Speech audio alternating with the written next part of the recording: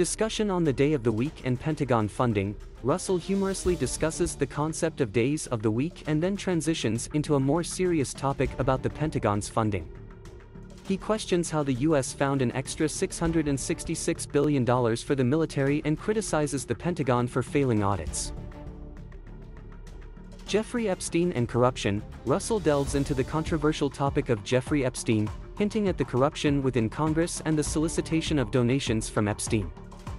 He also discusses the BlackRock story and the corruption within the system. Free speech and broadcasting on Rumble. Russel emphasizes the importance of free speech and mentions that they do their broadcasting exclusively on Rumble, a platform that supports free speech. Aliens and CIA involvement. Russel discusses the topic of aliens, questioning whether the CIA is using the topic as a distraction.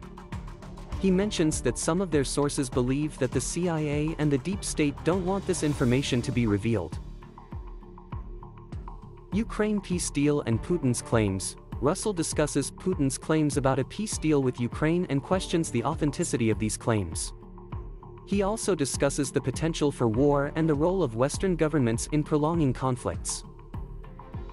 Pentagon's accounting errors. Russel criticizes the Pentagon for their accounting errors and discusses the discovery of an extra $6.2 billion for military use.